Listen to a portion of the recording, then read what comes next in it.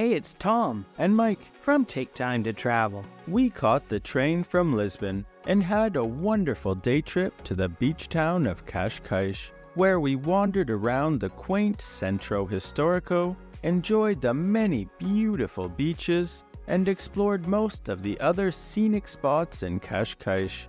Of course, we also had some delicious food too. Today, we're going to take you on a full tour of Cascais to hopefully give you some ideas on what to do during your visit. We'll start in the Old Town, or the Centro Historico, with its narrow streets and patterned calçada walkways, where we wandered along the lively Rua Frederico Aruca walking street for a little bit, and then headed over to another main street, which was lined with many attractive restaurants and shaded patios. You'll also find a really long lineup for a very popular gelato shop and rows of tall palm trees. We continued to walk down the charming street and turned the corner to find this bustling square filled with even more places to grab a bite to eat or something to drink.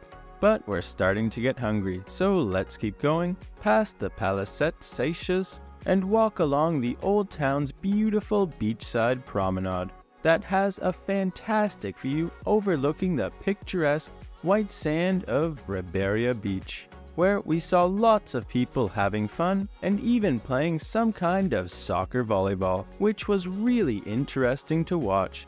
They were impressive.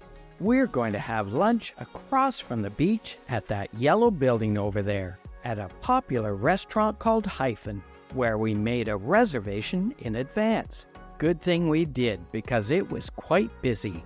We were lucky enough to get a table upstairs with our own cute little private balcony that had a lovely view overlooking the beach.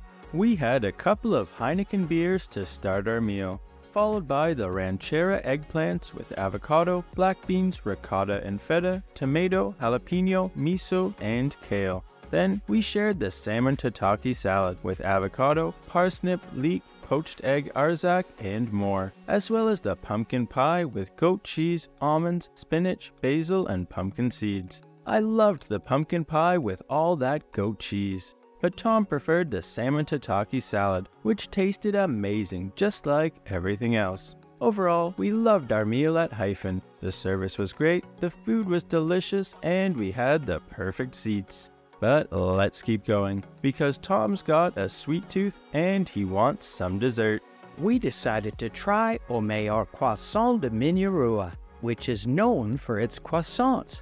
We got the Kinder Bueno croissant, which sounded really appetizing, but in our opinion, it wasn't our favorite. We still finished it though.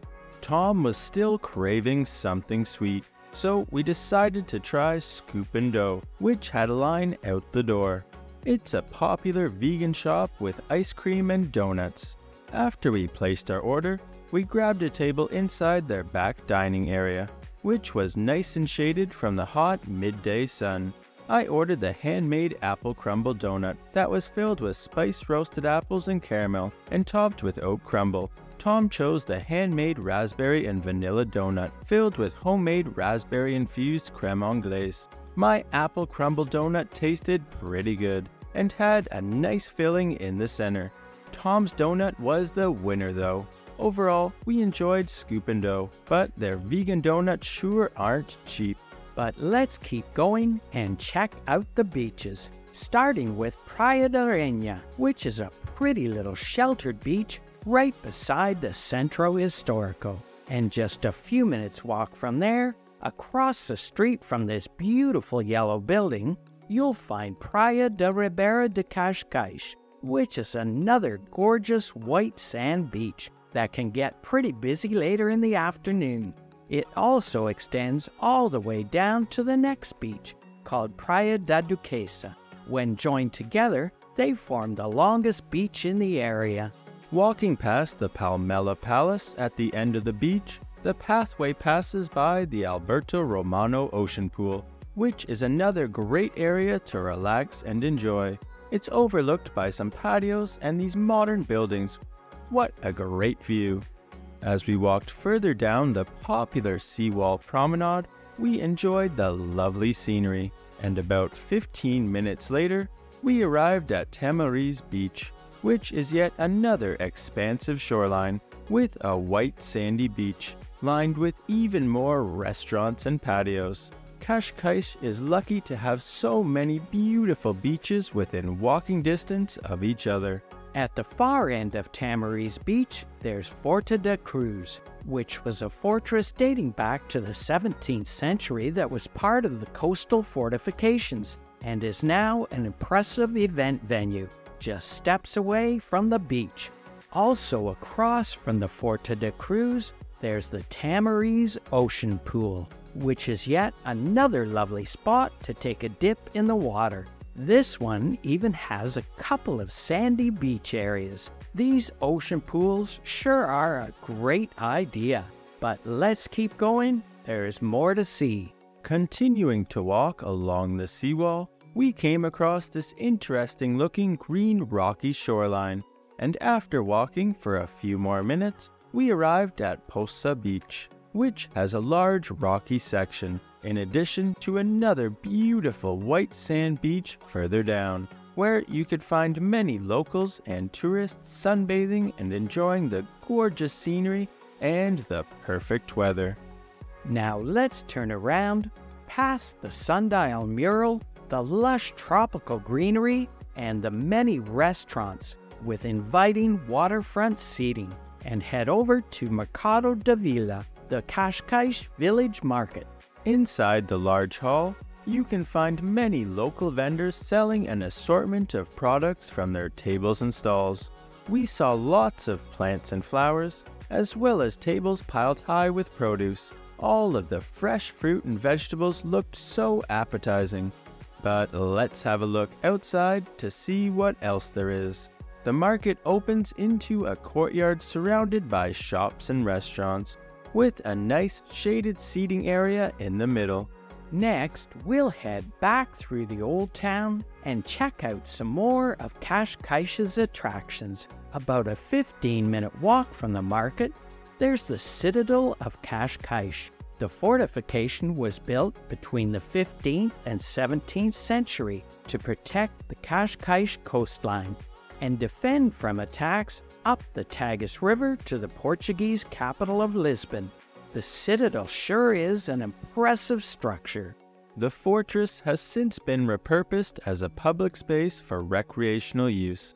Inside the thick stone walls, there's a large open square in the center, where you can find the Cascais Art District that has an upscale hotel, as well as an art center and some interesting sculptures. Right in front of the fortress, there's the picturesque Cascais Marina, which has 650 moorings, as well as some shops, boutiques, bars, and eateries, with attractive patios extending all the way down the promenade.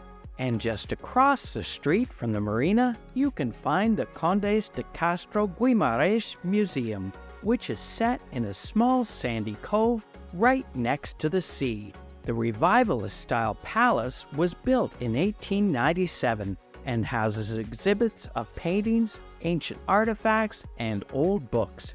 Right next to the museum, you can wander over and spend some time in the Marechal Carmona Park.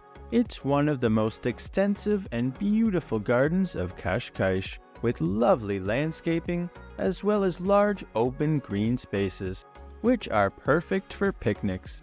You'll even find some chickens and roosters running around. We heard there were peacocks too, but we couldn't find any.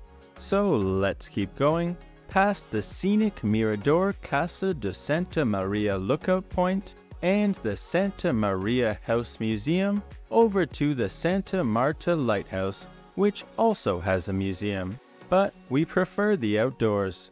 So let's continue to walk over towards another popular attraction in Cascais. On the way, we enjoyed the views of the picturesque rocky shoreline, and after about 10 minutes of walking, we arrived at the entrance to Boca do Inferno. On the right, there was an amazing view down over the cliffs. and on the left there was another lovely vista out to the ocean. There's so many great spots to take a selfie. Continuing on, we followed the nice wide pathway down towards the ocean until we found everyone crowded around the main viewpoint of Boca do Inferno, enjoying the coastline's incredible natural beauty and the powerful waves crashing against the jagged cliffs. It was spectacular to see in person.